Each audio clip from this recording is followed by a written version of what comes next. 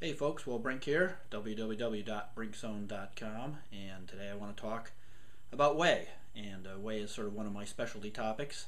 I was the guy who wrote some of the earliest articles on whey back in the day in the magazines, pre-internet. And if you look on this YouTube site, you will see I have a series of whey videos that covers pretty typical questions, difference between isolates and concentrates and doses and that type of thing. So I'm not going to cover that here, but what I am going to do is follow up on a couple of different thoughts that I have on whey and some of the current marketing claims and products that are out there that maybe will help. I do get emails quite a bit lately on differences between supposed grass-fed concentrates that is being pushed by some companies. And one of the major problems that I have is that these people, entities, what have you, pushing grass-fed concentrates are also making claims that isolates are toxic and cause all sorts of problems. Well, I'm going to tell you it's nonsense. There's not a bit of data, no studies whatsoever that shows that isolates are somehow toxic to the body. There's a particular doctor out there who's happens to, of course, sell the grass-fed whey and is making claims that other people have sort of picked up on, that somehow isolates are toxic and concentrates are the miracle food, and so on and so on. Well, I'm going to tell you it's complete BS. There is absolutely no science to that whatsoever, and I have been in the business of whey and done consulting for large whey companies and been part of studies and such. So I'm going to hopefully clear that up right now. There is zero science to that, and zero fact to that, zero medical basis for that.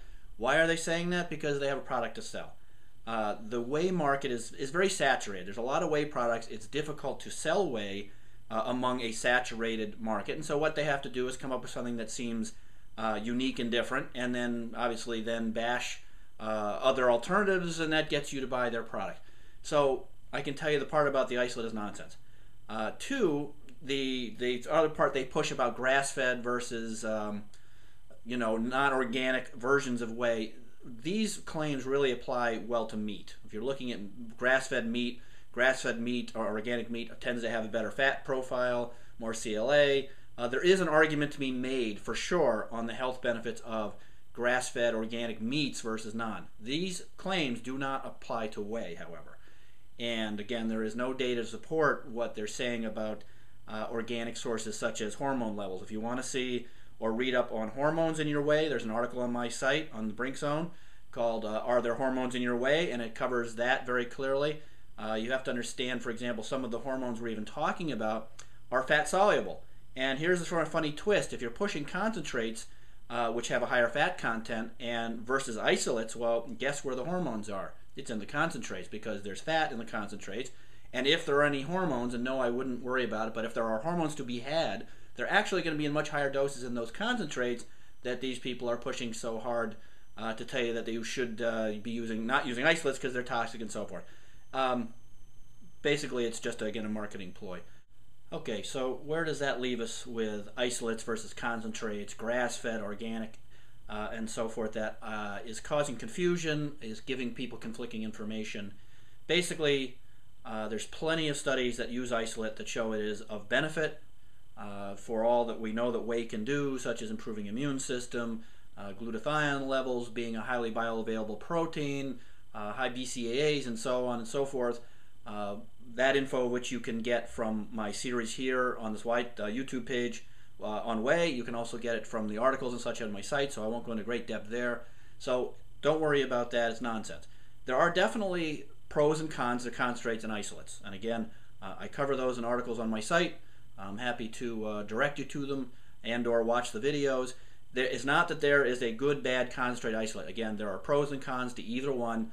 And if you want to use organic or supposed organic grass-fed whey, go right ahead. That's fine.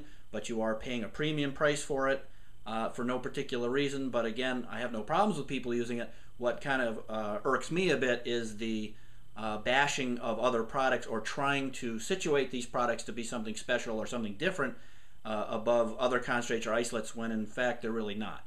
So that's really the part that I am focusing on here. Enjoy your grass-fed whey if that's what you want. Personally, I like whey isolate. I tend to recommend and use CFM isolates, which are very high-grade isolate, which are undenatured. retain the essential subfractions of whey and so forth, which again, take a look at my videos, do a search on CFM whey, what have you, on my site, and that will get you all the details you want. But don't fall for the marketing nonsense. Know your whey concentrates are not full of antibiotics or hormones and what have you. Again, the discussion really is what they're doing is they're taking what does apply to meat and pushing it onto whey, and honestly, that doesn't exist. And again, I'm always happy to read data. I'm always happy to read studies. I'm always happy to talk to researchers, which I do all the time. If somebody has something that counters what I'm saying, by all means, send it to me. But this, believe me, whey has been on my radar for 20 plus years, and it's one of the things I do for a living. So, as they say, you can trust me. And I hope this info helps. If it does, please hit the like and the Twitters and all that, and I'll see you all on the Brink Zone. Now, for more information on this topic, head on over to www.brinkzone.com, where you'll find my blog, more videos, free reports on fat loss, muscle building supplementation, fitness, health, and longevity, as well as a ton of articles in my free weekly fitness newsletter. And I'll see you all on the Brink Zone.